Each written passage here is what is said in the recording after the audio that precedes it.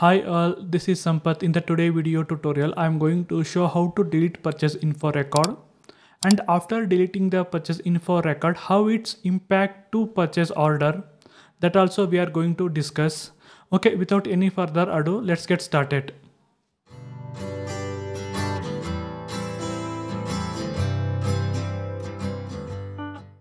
Before deletion of purchase info record, I am going to show change history of purchase info record. Purchase info record change history we can see in the transaction code ME14. Now press enter key. Enter your purchase info record number, purchase organization and purchase info record category. Now click on execute button or press F8 key from your keyboard. Here we can see the brief history of purchase info record changes. In which user ID we did changes, on what date and what time, which transaction code we used to change the purchase info record, and what is the change type. Just keep cursor on this, press F1 key. Here we can see the what is U. U stands for update. Okay. Now close it. In which table and which field we did the changes, that also we can see here.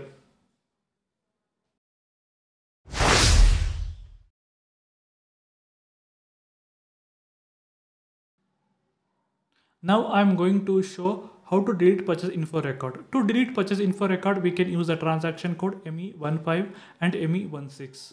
What is the difference between the ME15 and ME16? In ME15, we can delete individual purchase info record. In ME16, we can delete purchase info record in mass.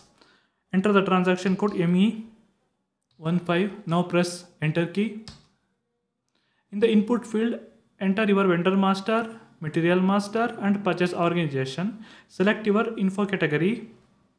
Now press enter key. Here we can delete the purchase info record in two levels. One is client and purchase organization level. Another one is purchase organization level. Okay. Now just come back. I will show deletion of purchase info record in the transaction code ME16. So impact is both are same. Go to transaction code ME16. Press enter key. Enter your vendor master, material, purchase organization and info category. Enter the date of last purchase order or scheduling agreement in purchase info record. I am going to enter today's date. Now click on execute option. Here select this checkbox. Now click on deletion flag. Yes. My purchase info record set to deletion flag here. Here we can see. Now come back.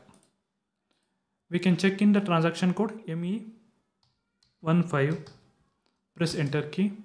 Press enter key. Here we flagged for deletion in purchase organization level. Now come back. Now I am going to test the purchase order. Go to transaction code ME21N. Enter vendor master, press enter key, enter all the required details.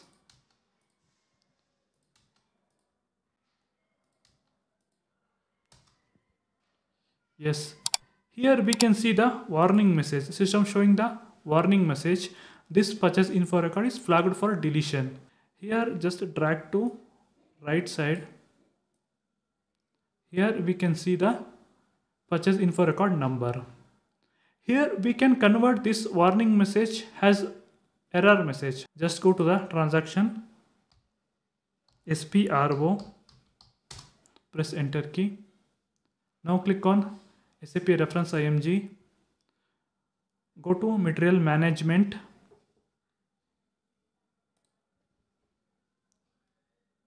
Click on purchasing.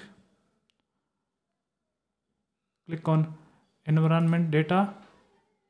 Execute, define attributes of system messages. Double click on system messages. Just click on position. Enter version 00. Area is 06. Message number is 718. Press enter key. In SAP standard, it set as warning message. Now I am converting it to error message.